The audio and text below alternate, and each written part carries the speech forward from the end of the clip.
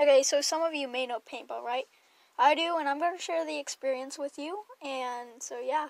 So I was at my friend's birthday party, and he decided to go paintballing, so that's what we did.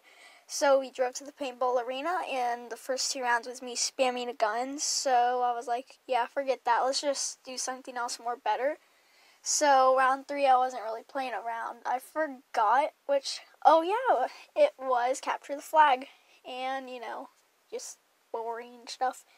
But I got shot a lot, but I wasn't out, and you know how that goes. So yeah, in the 4th round, we won that round because in the 3rd round we did not win at all.